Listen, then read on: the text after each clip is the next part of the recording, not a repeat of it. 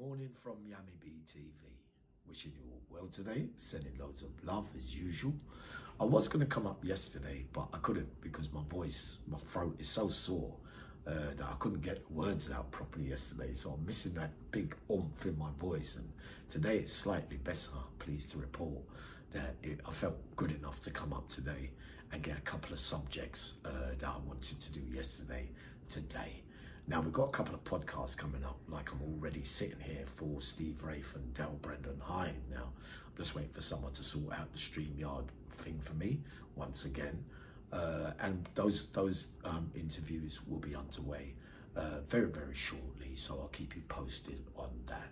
So the purpose of the video this morning, because I've got another one I'm going to do after this as well, is what memories of places and times gone by, bad, good, indifferent, and what those places hold for me by way of the past, you know, because a simple train ride, every single stop, like on the underground, can remind me of something of times gone by, because I've got nothing of the present since I've been out to report, since obviously the COVID thing and things being the way they are. So I start off at King's Cross, and straight away, as I'm going down the escalators, passing through my mind, I'm reflecting like I do a lot these days. And I'm remembering when all the drug dealers and all the trap yards and all the crack houses and all that kind of stuff were going on down to King's Cross. And I remember certain nights teaming up with a couple of men from Brixton, like we've said in the past, and taking liberties with drug dealers and that kind of stuff. And, you know, all the other stuff that goes with that life. So straight away, before I even get onto the train, I've already getting memories of that reminding me of crimes. So that's what I associated King's Cross with. I can't remember anything of anything. No, there was the other memory of Only Connect, which is a creative arts charity that I was at in before. Remember when I got recalled for the carnival thing way back in the day, about 2009, and I was started doing a bit of acting in plays and things like that, and learning how to do talks in schools for a few weeks. That was the first time I ever tried to go straight, if you get what I mean, and it failed at that attempt at that time. And I remember, obviously, that was a joyful experience for me. So yeah, so that had mixed feelings, King's Cross. But once I got on the train, every single stop, like I'm sitting there in my own little world, and then we get to Baker Street, and then I'm remembering also times gone by that associate with crimes, sadly, again. Like I'm looking back, and I remembered one in particular where Madame Tussauds was, and on this day trying to be the professional thief that I thought I was, which many of you say obviously that I wasn't, and I agree with you wholeheartedly. But I was dressed up in a costume to try and con my way past security of some private properties at the back of Madame Tussauds. So I go past, there's a car park thing that goes up, and there's 2-3 porters that sit there with their cameras and things. So in this gown that I've got on, and I've got a bag on my shoulder as well, I walk past them without being interrupted. So as I'm walking down this private, quiet place, every single place is alarmed. But me being desperate Dan back in the day, see an opportunity of somebody sadly leaving their premises, and me straight away getting on it and damaging the front door and running straight in. Now, I know I was aware that there was cameras in the front of where the porters sit, because it's very, very private, probably diplomatic people living in these places. So the security is very, very high. So letting me, the costume kind of gets me into a position of, you know, where they might be of the belief that I live there, or I've got a good purpose for being there. That was the whole point in putting on the costume, was to con my way in. But on this day, like I said, the damage straight away to the front door, I'm realizing the alarm's going off. So I know that I have to be quick. So I'm running upstairs and sadly find a jewelry box, put it in a bag, and I'm thinking, that's enough. You haven't got enough time, Yammy. You've got to come out. So how whether they saw me on the cameras, because if the car park thing, their office is there, so the road is like that. So to take a run and jump and kick, if you're watching the camera, you would have seen probably that I kicked it. So it was a very, very hot move and desperate move. But I've come out, walking past them, gone past the gate, coming out. But I was in the house about 60 seconds, and as I came out the Madame Tussauds entrance bit, the police van, SPG, flying van, quiet, no noise whatsoever, and like my heart's beating a little bit because you know you don't want to get caught. So it pulls up right next to me, and I stand. I look at them, they look at me, and they drive on. So they must have got the alarm call, private, probably alarm straight to the station, gone round the other entrance to go and investigate what's probably happened by way of burglary. So I get on the train, I get away. So this Baker Street now, I'm thinking, holds that memory for me. And I'm thinking, oh God, is that all you've in your mind? You've got to remind you of places, Sam.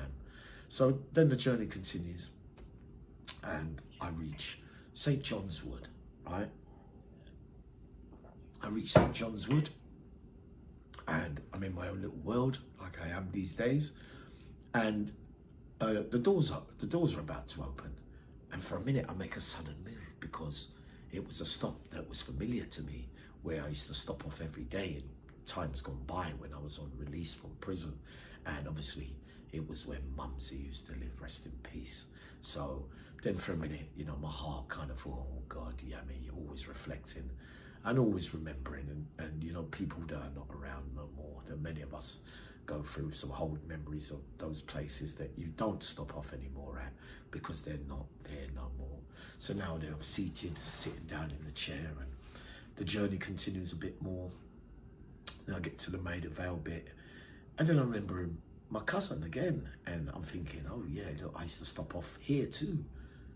Not there no more. I died. Rest in peace, Rosamond. I missed out on that as well. Didn't even get to say a proper goodbye to someone that I loved really, really dearly, who was probably more like my sister than anything else. So that was another sad bit of memory for me. So then I go a little bit further. I go to Ladbroke Grove, where I went to school, which was Beverton and Warnington. Many, many friends from Ladbroke Grove, which is probably where I started and learned the tricks of the trade, so to speak. And I'm remembering now the other day again, rest in peace, one of my good friends, Selwyn Sylvester, the gaffer, has died suddenly. And then I'm sitting there and I'm thinking, oh, last week, Yammy, he messaged you 2 weeks ago saying, yeah, Sam, come, I want to see you, and blah, blah, blah. Good DJ, Selwyn, and someone obviously I grew up with and hold dear, fond memories with. Also, I had a sister that I used to run around with in junior school, Kathleen, who didn't last long as well. So my heart goes out to the family today as well. I might do a tribute to Gaffer soon. So I was going to get off, and I was going to go and knock on a few doors, but then I was thinking, I don't know where to go to ask anyone. I know I could go on Facebook and ask a few people, but this is how I'm thinking at the time during the journey. So then I come back round, we get to Queen's Park, we're talking Harrow Road, Moser. So I get off the train now, and straight away now I'm thinking back in the day again, children's homes, where I grew up, where stealing began, time's gone by, who's around, who's not. Got to do an interview with 2 people down there shortly. So when I see one of my youngsters, the well-known gang member of that side of town, he's probably 30, 31 now, very, very well respected for the wrong reasons, of course, violence and been to prison, and he's a legendary status, if you like, in that gang, sadly.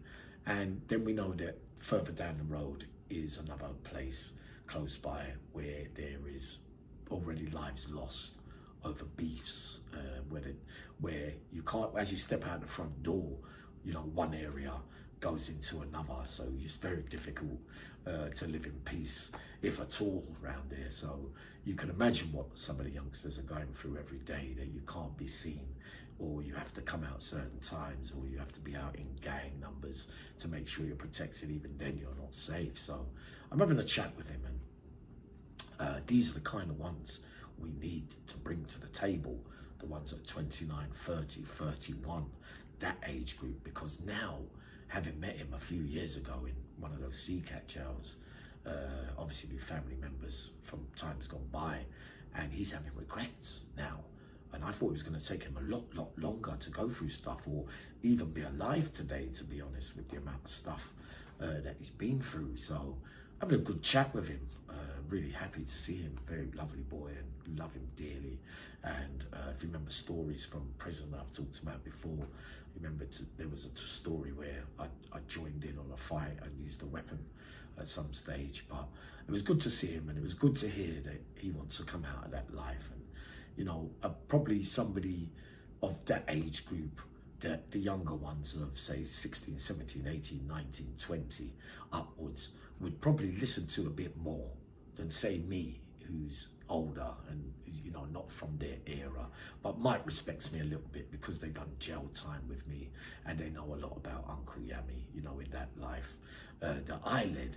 So I was pleased to hear what he had to say. But so I left that address and then I went to another, and I'm sitting down, and there's 7, 8 youngsters, and a big argument develops. Brothers, right? So you've got one brother who's on one side of a gang, and another brother, older one, who's on the other side.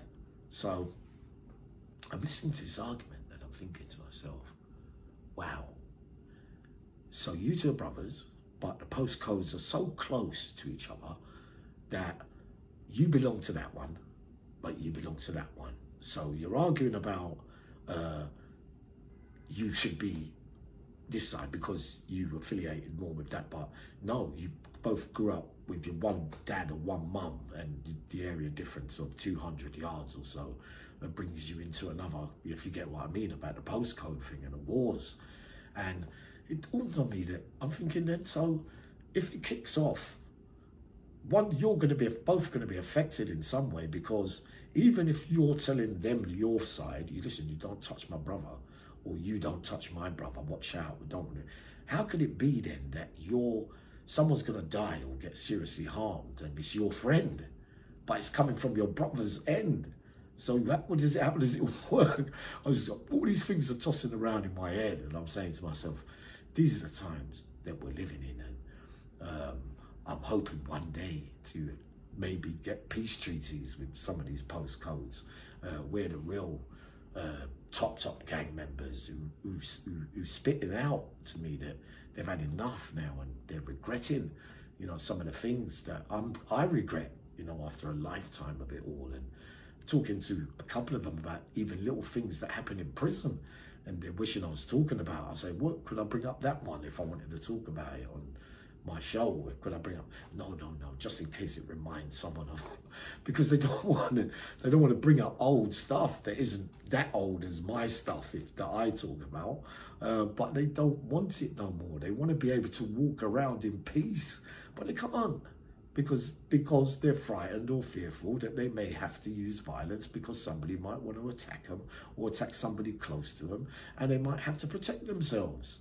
But they don't want to live that life, and I'm glad to hear it at that age already, that they're finally having enough. And wouldn't it be good to get some of these supposed leaders of gangs sitting opposite each other and trying to sort out the differences of why is it that you can be guilty by association, and why is it then that when you go to a house where a 9-day mourning thing where someone's died sadly, and everybody's, you know, crying, and mums and dads and uncles, and a youngster's being killed yet again, and you're sitting there and you're witnessing the hurt that it's causing to your family, but yet we know that the answer is probably going to be to that the reason that they go and react to go and do damage elsewhere is because of the old adage of revenge, that because of the hurt that you're witnessing around you, you think by going to do that and know that another family who loses their son or daughter is going to be feeling exactly the same way that you're feeling and your whole house is feeling. They're going to go through that too.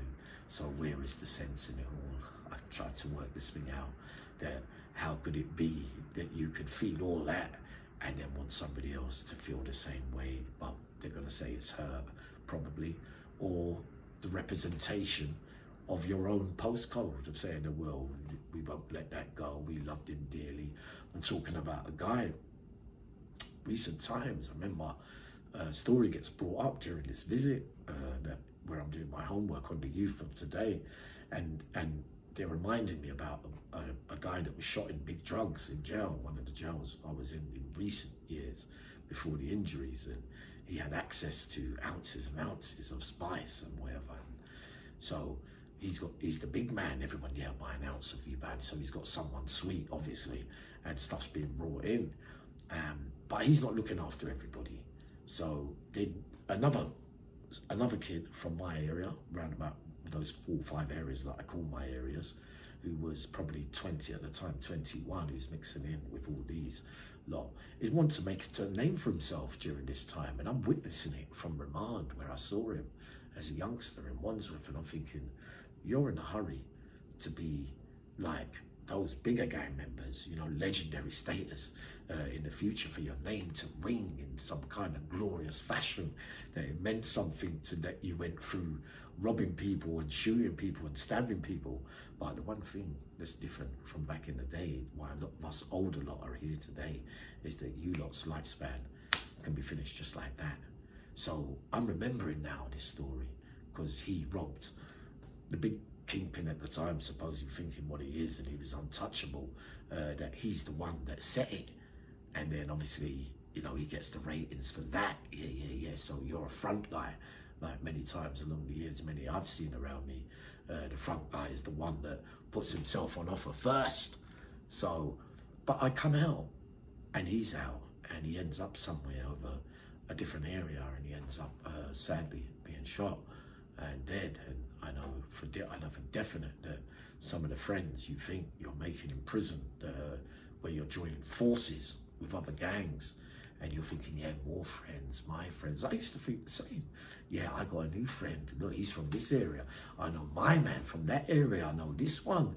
So sadly, he doesn't get a chance to live up to what he thought, like in 10, 15 years time of living that life where he would be talked about as a criminal, glorious criminal legend of some kind because of the people like me who they've seen do certain things. But you think that because you can rob him, that everything becomes so simple, that everywhere you go, oh, well, let me go make a move on mine. Let me go and try that. But no, it doesn't work that way. Because in that one moment that you do that, that other guy that where you've done it to others that accepted it and didn't put up much of a fight, there's another man just waiting to just go, what? Ping, flash of a light, gone. You didn't even get a chance to live. And up till today, your families are going to be crying their eyes out that you didn't even get to see your newborn baby or your kid or whatever you ever were talking about, you know, in sad, sad terms. So what you put on that life, what you're thinking as a youngster, that you're going to reach a certain age to live, to see where I can sit and talk about it and give some pass on my experiences, you won't even get a chance to do that because it's so easy these days to die so quickly. And talking to these older ones now, they're saying, Uncle Yammy, man, I wish I wouldn't have jumped into this one. I wish I wouldn't have jumped into that one, because other people's things become yours. So not only have you got to deal with your own ends and your own trouble down things, other areas where you've had problems in jail, they come up just like that. And the boots, shoes on the other foot. And then it happens. But, you know, just another week in the days and times of being an old man these days. But I'm going to come up in a minute with fear and love, and what the difference is of being hard and associating with love and fear together. Okay, see you soon.